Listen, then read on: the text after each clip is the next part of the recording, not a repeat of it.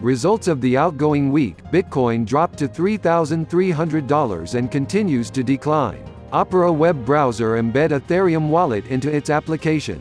Vacancy for the developer's position of the blockchain broke out to the top in the social network LinkedIn. One of the largest stock exchanges in Germany will launch cryptocurrency trading in 2019. In Venezuela, pension payments are transferred to crypto without the consent of people. Hyperledger adds Alibaba Cloud, Citi, Deutsche Telekom, we.trade and 12 more new members at Hyperledger Global Forum. New stage of development of Ethereum, work on versions Ethereum 1x and Ethereum 2.0. And what's new in your startup? Subscribe to our social networks and send us your news. The news release partner, Crowdsale Network.